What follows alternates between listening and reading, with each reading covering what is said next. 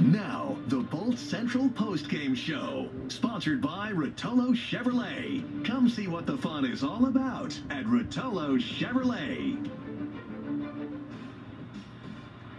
And hello again, everybody. I'm Jim Hill. Thank you so much for watching the Chargers postgame show. The Chargers defeat the 49ers by a score of 23-12. With me now is a former Charger, Jaleel Aday, and of course Chris Harriet. Gentlemen, let's start talking about initially your reaction to tonight's game. Initially, I thought, that kind of started out rocky. The defense was giving up a lot of doses in the run game, but they got down in the goal line and they had that big stop. Nick Neiman with the forced fumble. Offense came out, kind of sputtered a little bit.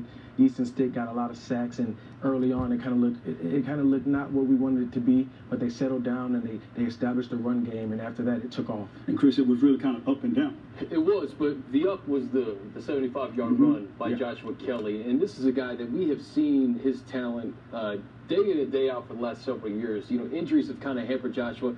The nicest guy on the team, far and away, and I was so happy for him to see him get that 75-yard run. And Jim, I think that's the big thing that we can take going into Week 1 against the Miami Dolphins. This team they're gonna pack a running game. Austin Eckler, 38 touchdowns the last 2 years, but to have Spiller and Kelly as the complement, that's the missing link, I think, to this offense. And they will be able to score from anywhere on the field.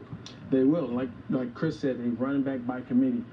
Three monsters you can really rely on in the run game to spell Austin. And then look at it. You see Kellen Moore comes in. He's a pass-heavy coordinator, but you see the run game. So now the playbook will be open. The playbook will be at his disposal. That's a good thing for Charger fans. And when you think about it, health, they're coming out of this thing relatively healthy. That's the most important thing out of today. You didn't want to see any. We saw C.J. Okoye go down. You hope that he's okay.